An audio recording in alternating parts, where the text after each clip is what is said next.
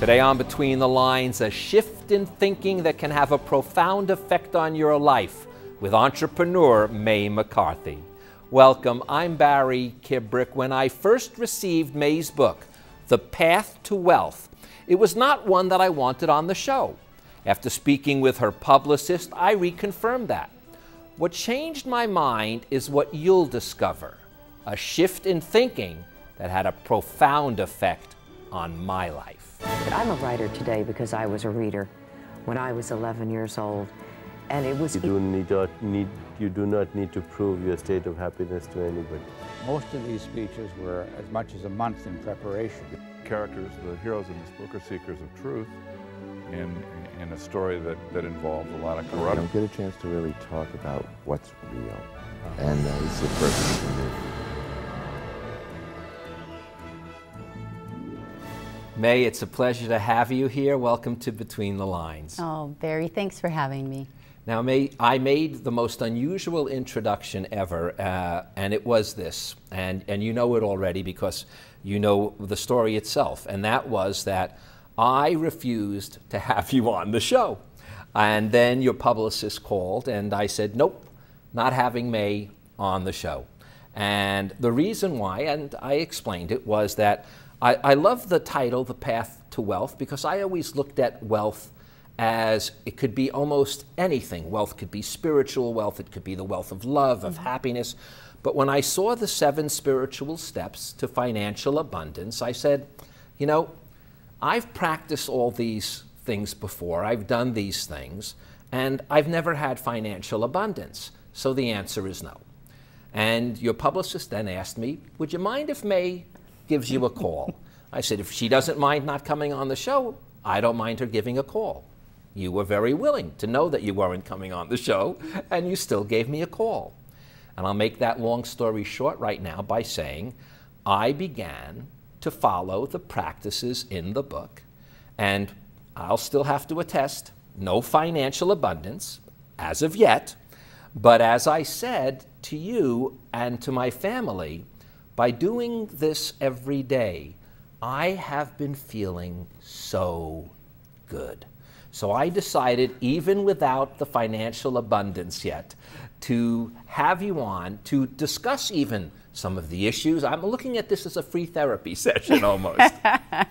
All right, so May, the bottom line is, this is a daily spiritual practice, and as you say, it's a practice that has been practiced by many religions, many things. It's not quite a meditation, and yet it's very close to it. But as you use the term, it's a practice. It is. What I try to do here is combine tried and true goal attainment strategies. And most of us that are in business, and I've been in business for quite a long time, what we try to do is make sure that we keep our goals at the forefront of our thoughts. We have these regular planning meetings so that our companies achieve the goals that we want to have. And I decided to apply that same technique to achieving all of the kinds of goals that I wanted. Right relationships, perfect health, use of my skills and talents in remarkable and fulfilling and satisfying ways. And so I started this daily routine that essentially is priming my brain for success. And I combine an element of gratitude as well as this idea of spirituality in the sense that we can enable something that we can't see to help us.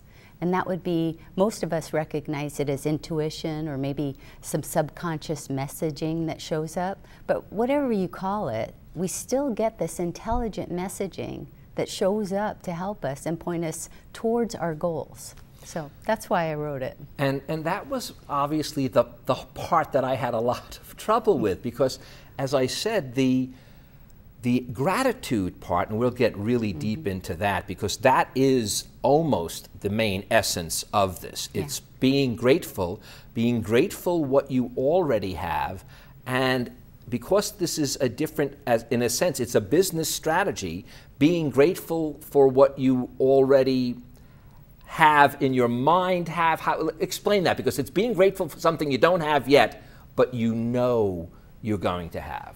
Right, it's what I call it is being grateful for what you want, but word it and think about it and see yourself in the completed goal. So describe it as though it's already done. And what happens there, do you remember the last time you bought a car? You probably researched cars, talked to your friends and family about cars. You started to test drive cars, and you narrowed it down to maybe 1 or 2 models. Well, didn't you start to notice that car driving around everywhere on the road? You never noticed it before, but all of a sudden, because it was a goal that you had felt like you were on the verge of achieving, you really felt yourself in that car, your subconscious and intuition started to filter all this data and show you that car driving around on the road everywhere. It's trying to help you point out possibilities to make your goals a reality. So wording your goals as though they're already complete with gratitude is very, very important. Now, this, as I said, is geared for business, and that's why I found it different, because it was. But as I said, it's helping me by just doing the practice feel, I don't know how to say this, calmer about myself, more at peace within myself. But I'm also a very goal attainment person. Yes, you are. And I'm curious, though, about a person who may not be goal attainment, but wants to achieve the same feeling, yet where does that financial abundance then come in for maybe the sanitation worker or the other person? How do they benefit, and what is financial abundance? How do you define it almost? Well, financial abundance is different for everybody, all right? And you brought up a sanitation worker. Perhaps the sanitation worker's goal is to be using his or her talents in remarkable and fulfilling and satisfying ways, and working for a company that they feel really supported, and with people who they absolutely love working with, and that they are prospered and they are paid well. So they can start writing out, I'm so grateful that I am now, and all of those qualities of the perfect job.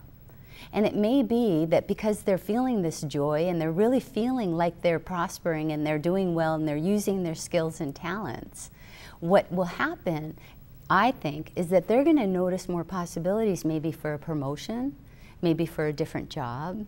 Maybe they run into somebody who knows someone else that's hiring for a different position.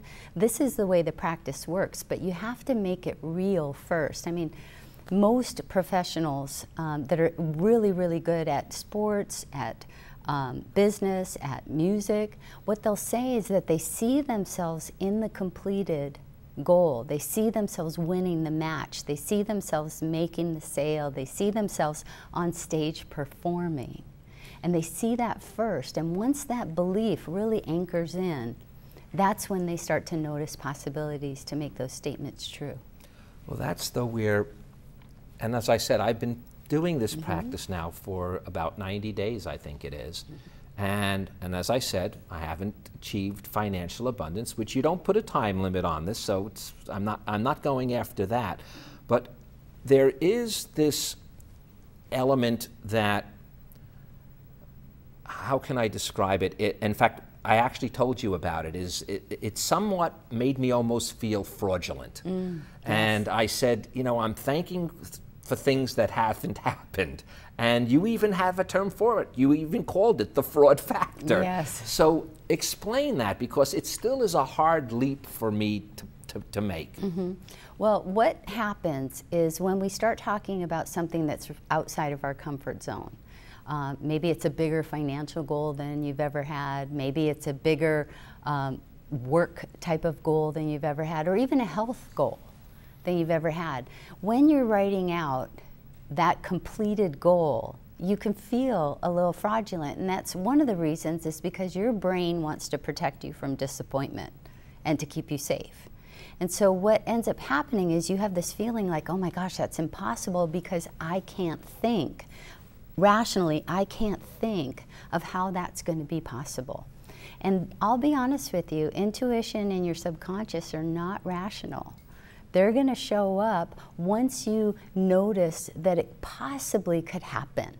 So writing it out every day, seeing yourself in your mind's eye in the completed goal, what that ends up doing is help to train your brain to believe that you are in fact serious about achieving that goal and being in that new position that you're seeing in your mind's eye, that you're writing about every day, that you're feeling emotional about every day. And what ends up happening is once that belief, that neural pathway of belief is really anchored, that's when your brain says, okay, I'm going to get out of the way and I'm going to show you some possibilities. All right, I'm going to drill down a little further Yeah. though with your own question.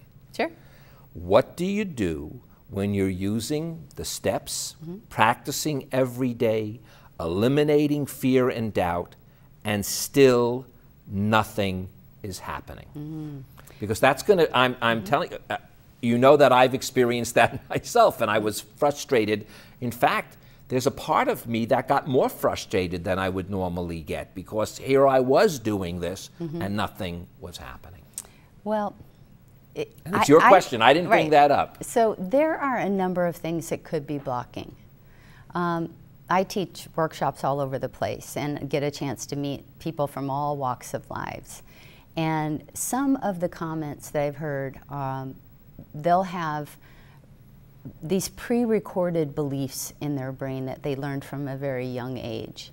Some things that you can do is write out these denials of these lies. The one thing I've noticed with this that's not contradictory is that when I do this, I do feel ease and joy. And you actually even say that at times it may feel that you're doing even less and achieving more. And I've been experiencing that as well. But, and this is kind of a hard for me to even express, is that I feel this peace and calm, and that I'm not going to give up on. So no matter what, as I said, whether financial abundance comes or not, that's sticking with me. And the doing less is working, and the enjoyment is working. And I even see some of these connections. I see some of the elimination of old behaviors. There's a number of things that are working, and yet blockage still exists. And I know you say you have to be very careful about the words themselves. You do have to. And just since we're having a conversation, one thing I've heard you say a couple of times is, well, financial abundance hasn't come yet.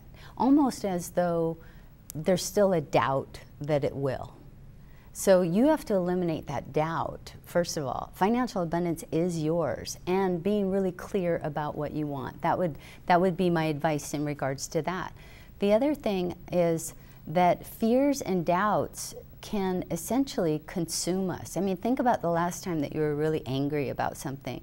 Could anyone come up to you and have a conversation with you? Probably not. If you're really angry or worried or fearful or maybe even have unforgiveness towards someone else, what ends up happening is that becomes so all-consuming that you don't have any room within you to receive the good things that you want. But the other thing is you don't have a awareness of intuition and your subconscious trying to give you messaging, because you're all consumed with fears and doubts and unforgiveness or judgments or worry, those kinds of emotions. We have to eliminate those first. Well, I know as you're saying it, I did hear myself now talking that way, so I have to be careful. I have to stop that. The thing that caught me, though, that I really did find different than many paths of this sort of ilk, is that you don't believe that if you just do this, this is going to happen. You believe in what's called action faith, and you really want us to fully recognize that if we don't take action necessary to still receive the good we want, no matter how much you do this, nothing's going to happen. So you're not just this quote unquote, just do this and you're going to experience it. You really believe that action is still required. It's not like you don't go to work and you just think you're going to become financially abundant. It's that you still do all the things. And in fact, what you say is by doing the practice, like you said, you might get some hunches, some insights, some things that really may make this thing happen more. So it's a form of action, not just thought. Right. It's probably a good thing to note is that I describe this as a business partnership or a life partnership. And I'm partnering with my source of intuition. Okay, I have intuition that I can get as gut instincts, feelings in my heart, maybe a thought that just comes in out of the blue, or maybe it's a message through someone else. So I have an opportunity to partner with that.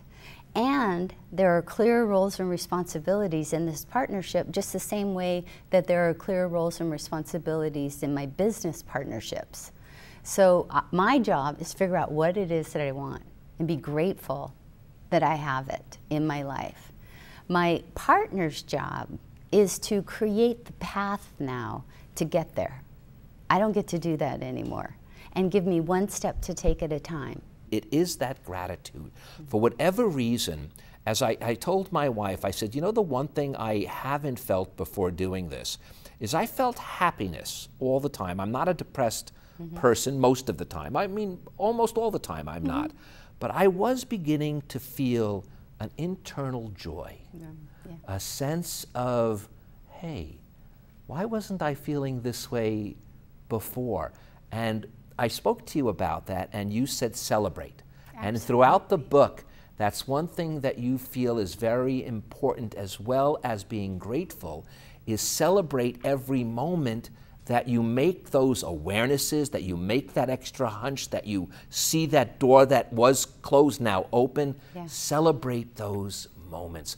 The importance of celebration, I want you to get into, because that could also sound a bit strange when you're celebrating something small, but you really say even the smallest thing, celebrate it. Well, celebrating, first of all, it's fun. It's just really fun. But also, it's, again, telling your brain that this practice is working. You're celebrating the fact that you got an intuitive lead and you took a step. All right? You may not reach your goal yet, but it's kind of like the birds before land. Something happened that gave you some proof that this partnership is working, that your intuition does want to help you achieve your goals, right? So celebrating is essentially reinforcing that this is working, and it develops positive expectations, which much brain research has been done on this. In fact, some of the best is out of Cambridge University. And they prove that when you have positive expectations and positive emotions, you're lighting up this front part of your brain. And that has been proven to enable us to focus and see more possibilities more clearly. And that's what we're trying to do. We're trying to use this practice to enable your subconscious and your intuition to point you towards achieving your goals. So celebrating there's so many benefits, plus it's just fun. You say this, there will always be distressing situations in life that we can't control. But if we're prepared, we don't have to experience debilitating distress. As soon as I did read that, I corrected myself, by the way. But I had to be made aware of that, and that's what part of the practice is. Well, it sets a foundation, and because you're doing the practice and you're having these signs and these intuitive leads that are guiding you and directing you, I mean, your big, hairy, audacious goals are going to take a little longer to achieve, you know, simply because, you know, you may have been filled with some doubt in order to achieve that. But some of the smaller ones, like health and joy and harmonious relationships and things like that, can be more obvious that, in fact, you are achieving those goals. And it's wonderful. So that proof, that experience of always knowing that you can achieve what it is that you want, helps you to remain calm when something big happens. And boy, I've had some real biggies, from cancer diagnosis to being sued by multiple Fortune 20 companies. I mean, some really big ones that are very scary. If I do the practice every day, my foundation is there, and I don't get scared for as long a period of time. I know that all I have to do is describe what it is that I want for the outcome.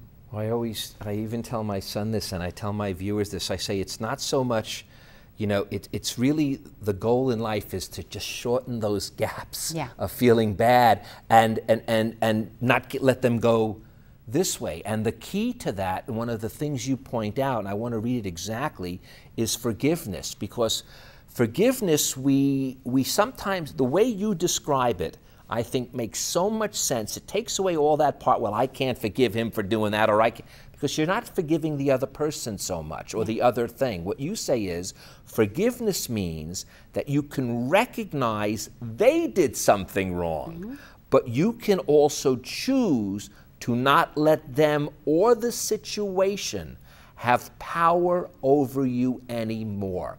So when you say forgiveness, you're not necessarily saying, you're not apologizing, you're not doing that, but you're not letting the situation or the individual have power over you anymore. That's a major step when it comes to moving forth. Well, this is, again, this is a goal attainment strategy. So all I care about is the person that wants to achieve their goals. Now, forgiveness is, or what I call the giving forth process. If you're filled up to the brim, you have no room to receive anything more. This is not condoning anyone else's behavior. What this is a goal attainment practice. So we move this out of us, we put it over here on the side. Now, you may feel an intuitive lead to take action, which means, you know, get some professional help, get some spiritual guidance, get some means of really removing that forever from your life. But in the forgiveness or giving forth part of my practice that I write about, we're just taking it out, putting it here so that you have room to receive the good things that you want. And this is a mantra of my own, actually, but you wrote it, so I'm going to use your words. Sometimes the person we most need to forgive is ourselves. Absolutely. And that's, for, you know, I say this a few times, for good people, that's the hardest thing. For good people, forgiving someone who's bad or done something wrong, they're good people, that's easy. But forgiving yourself, more important than any other forgiveness. Well, that's why in that giving forth, you know, paragraph that I ask people to read every single night out loud. Every single night before going to sleep, they're to read that out loud. There's one part in there that says, and if there's anyone to forgive, including myself, you know, if anyone needs to forgive me, including myself, they now do so, and we are free. See, it's all about setting everything free so you have room for the abundance. To receive all of your good. To receive all of the good. Yeah. One more thing before, I know we're already over time. I'm going to cut something else out later because there's just too much grist for the mill here. Grace. That is a word I love so much and seldom hear. And I have to say that again, because I've been criticizing the things that haven't happened, so I have to keep praising the things that have happened. I have been feeling more grace. Yeah. And by that, even a sense of even how I walk. How I love you. You know, that's what I love about you, May, is you feel so good about other people's good things. That in itself, if I could, I need a little bit more of that as well. So I'm putting that in the practice tonight. But it's really true. Grace is almost missing. And yet I believe, like you, it's all out there, but we need to channel that more. Well, you know, the nice thing about the way that grace in imperfect ways is used in this practice is that when you're describing what it is that you want, you can add the term with grace in imperfect ways to essentially enable a better outcome to show up. So you're grateful for what you want as though you've already achieved it when you're writing and you're speaking it out loud and you're imagining having it.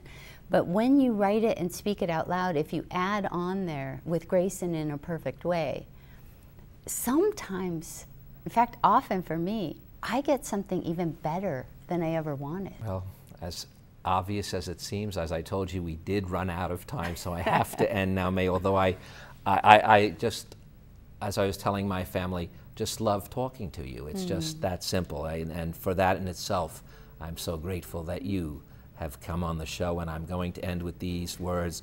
We are all free to experience a higher and greater good in our lives, and thank you, May, for reminding us what matters most. Thank you. It's my pleasure, and thank you all for joining us. Now, before May leaves, I'd like to leave you with these few more words from The Path to Wealth. End your day with gratitude and forgiveness. Forgive any situation, any person, and yourself for anything that needs to be forgiven in the past or present. Be grateful for all the good you have and will receive in your life. I'm Barry Kibrick. There are many things in our universe that exist between doubt, reality, hope, and faith. The one certainty is this: be grateful, and you can't help but feel better about it all. Thank you, May. Thank you, Barry. My pleasure. Closed captioning for Between the Lines with Barry Kibrick is made possible by your generous contributions to KLCS Education Foundation. Thank you for your support. To connect with Barry, like us on Facebook and follow us on Twitter at Barry Kibrick. And to contact Barry directly, watch past episodes of Between the Lines, and read his blog, visit us at barrykibrick.com.